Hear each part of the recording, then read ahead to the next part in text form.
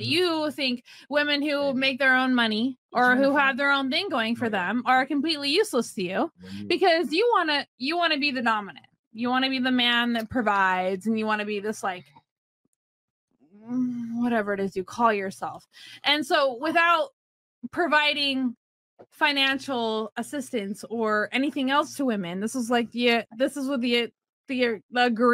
disagreement that we had with each other when I first came on was the fact that you're on a sugar daddy website and you're trolling women that are looking